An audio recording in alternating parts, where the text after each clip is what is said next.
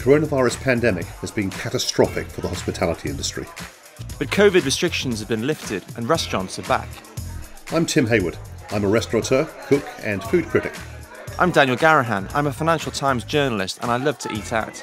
Today we've come to Bristol in England's West Country, home of one of the UK's hottest restaurant scenes.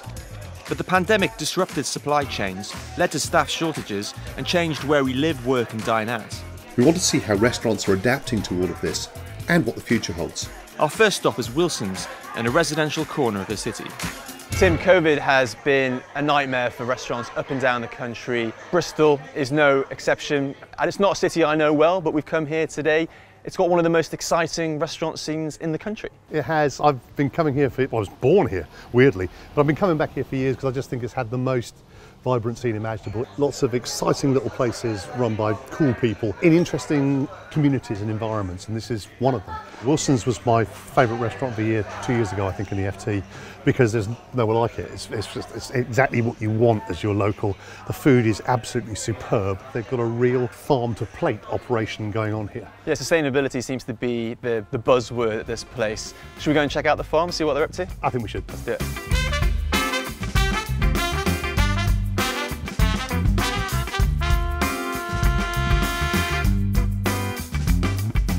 85% of the stuff on the menu is from here. So almost self-sufficient. That's the ambition. Yeah, I mean the ambition is to be totally a unique experience created from the earth of Bristol.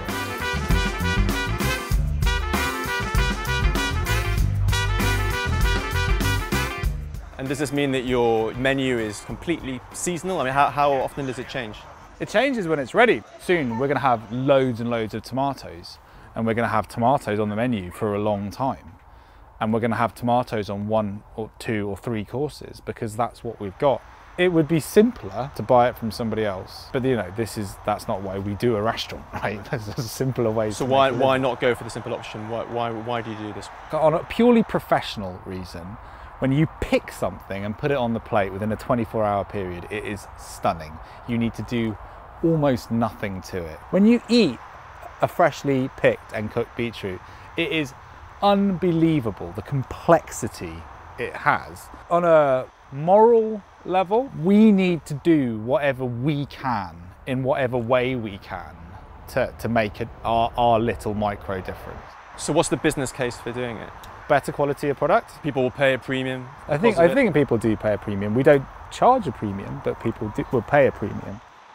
When we said we wanted to open a restaurant, it was always going to be called Wilson's. Initially, I thought it was all about me, but quietly, Mary sort of steadied the ship. Mary's the captain who doesn't need lots of attention. She just steers the ship, and it's her restaurant, it's her name. Russian capers, yeah, we'll pickle them once all of this turns into capers. Like a big farm, if you get a big crop of something, you put it into preservation and storage and things like that. Yeah, exactly, if we can. Oh, this is great. It's a really intriguing scale, isn't it? Because this is just so much bigger than amateur gardening. Yeah, we're just trying to because it's 2 of us doing it, and we're not using machinery, and we're trying our best not to use any machinery. You know, things like crop protection we have to do. We've got deer, we've got rabbits, we've got badger. On top of everything else? On top of everything else. So when we think back to the start of the pandemic, obviously you were producing some spectacular produce here. Suddenly the restaurants are closed. You don't know when they're going to reopen. Yeah. What did you do next? What happened to all this amazing produce? We donated a lot of it to the NHS.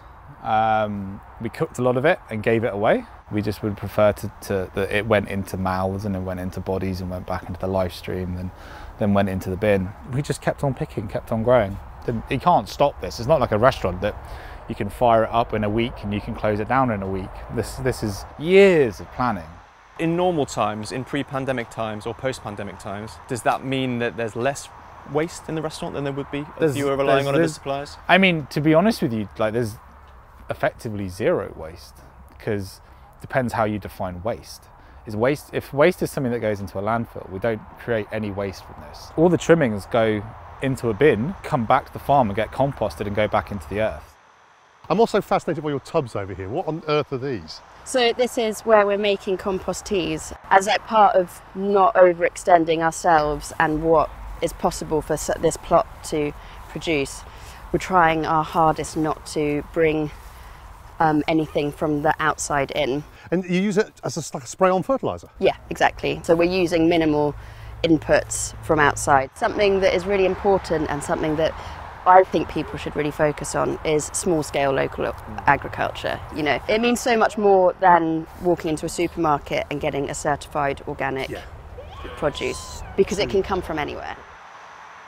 When you think back and reflect on the last 18 months, did the uncertainty inspire creativity? I mean, it probably had to. Yeah, I think we changed a lot of things. We did a lot of things differently. We started new things. We started a bakery. We started making videos. We started doing loads of stuff. When people ask me about the pandemic, I still say I wouldn't have changed it. It's given me a fresh insight into what's important and why I do it, what I do. Our next stop is Little French, a short drive up the road from Wilson's.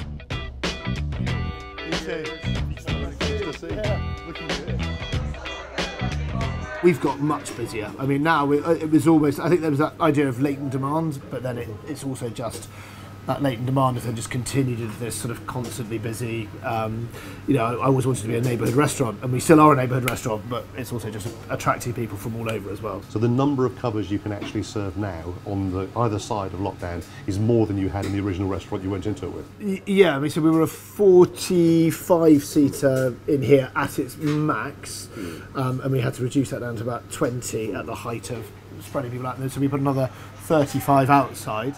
Now, as we've been able to get people closer together, we're doing more covers, and probably half again our covers every day. I'm guessing this is the sort of place that professionals who aren't currently going to the office actually live. Yeah. And they're getting all the benefits of having a nice time with their families and living locally and finding out local, and you're supplying to that group. Do you feel that decision to be neighbourhood has played well for you through this? Yeah, 100%. The most supportive people are our neighbours. Of course, you know, as a restaurant, people come from far and wide, but through lockdown, supporting us with our food boxes, supporting us when we were a shop, supporting us, it's all been community. And the one thing that I'm really keen to do is always keep tables for locals. There's always an opportunity. I was going to ask. That's interesting. Yeah. So if it's my wife's birthday and I live 2 streets away, I can beg, and I can get saved on a busy night. And we're of course we're full on the restaurant diary, but call up, drop in, come and see us. You live late, we will work it out, and that to me is really important. They've looked after us. I want to look after them, and they're your bread and butter for life. When you're not eating out and you see the quality of what you're buying in supermarkets, which is all we seem to have had, people suddenly recognised what it was that was important to them in life, and it's sitting around a table with their friends, with their family, eating incredible quality ingredients. And as soon as that's taken away from them, I think people were nervous that that would be gone. That if they didn't look after us, there was going to be this homogenous high street where the big boys moved in later, and you'd never get it back. So you're still using lots of suppliers just tight around Bristol? Around Bristol and Spain and France and whatnot, but it's the fact that I have people that I've got relationships with for the last 15 years. I have a relationship with a guy who's got a 15-year relationship with a guy who's got a 50-year relationship with these things, but it's the restaurants that keep those alive. The supermarkets want the ease of the most convenient and the highest profit margins, whereas we're looking for the interesting and the diverse and sort of the more niche stuff where there's a story. And that's the other thing I think people have because they weren't eating it out, they want the story. They want to know more about where everything they've got is coming from. In amongst all of this, the small people are the people that are going to really grow. They'll stay small, I think. Maybe we'll have 2 or 3 sites. Maybe we'll have 2 or 3, but we're never going to become enormous. But that's what's going to give the diversity and the excitement. And if I look at the high street here, the independent bookshop, the fishmonger, the butchers, we've opened a bakery. Big wine selection, cheeses we use in the restaurant, the meat. The wine that you sell in the restaurant? The wines that we're selling in the restaurant. So this rewinds to sort of March last year. What was going through your mind at that point? This is a restaurant that had only been open the restaurant had been open 8 months. It was, why now? There were people desperate to sell produce, our butcher, our veg man, all these people that we wanted to keep working with. People wanted bread, people wanted flour. They wanted the basics in life, but they wanted the pleasures as well. So it was, good bread. People were always asking us, can you make bread? We couldn't make enough bread for people, so we weren't baking bread. I was buying bread in. I thought, well, hang on a sec. there's a market for this up here. We can sell a good few hundred loaves a day in our neighbourhood. This wasn't just a charitable endeavour, right? This became a smart business response to a crisis. It was, and people didn't want to queue outside supermarkets. They wanted to come to our shop and that we'd set up in a restaurant. People were more excited by it. Then we'd sort of started doing, let's sell online, so people could see beforehand, and it made the process a bit quicker. They could come and just collect something and walk away with it, so it made the shopping experience quicker. And then it became, oh my goodness me, this is restaurant quality produce, this is incredible value, why am I going to the supermarket? And then we said, well, actually, let's just build a shop, let's stack that out. It was like, well, if we're doing a bakery and we're doing a shop, we might as well do a cafe. And then we were like, well, let's get it licensed, and it became a bit of a wine bar as well. It just kind of grew like that.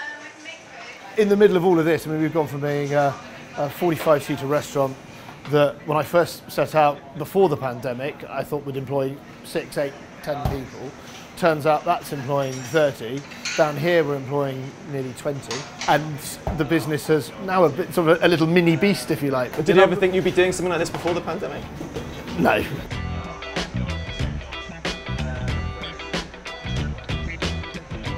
So, Tim, once again, we've seen how the pandemic is a crisis, but it can also present opportunity. I think that's the most fascinating part about this. It's not a great sort of admission that suddenly rents are going to be dropping down to sensible levels, but people are doing deals quietly. You know, it's an empty shop. We haven't got anything else to do with it. We don't like it being empty.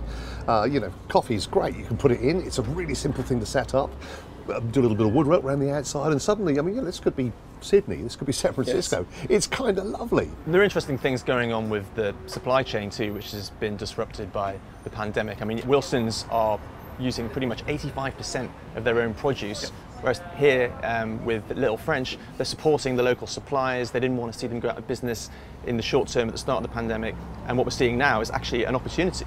But they're not just serving the butcher's meat in the restaurant, they're serving it here in the deli as well. The community again, it's a theme that we're seeing again and again. But if you're in one of those areas and you're lucky enough to have that loyal community who don't want to lose their favourite restaurants, who are going out of their way to support them, these guys have got a much better chance than those who are perhaps stuck in the city centres where the office workers that used to support those businesses just aren't there anymore. Yes, but this is the other thing that we need to think about in any analysis of this, which is it's almost by postcode. You and I have been to the city in the last couple of weeks. We've driven through central London and it's like a zombie movie. Yeah. You know, there's billions of pounds worth of office space that are just not being used. And yet the business lunch is now happening in the residential area. We're seeing that. Oh God, yes. Certainly here. And it was terrifying in the early days, but actually some of these businesses are emerging in a better place than they were before the pandemic.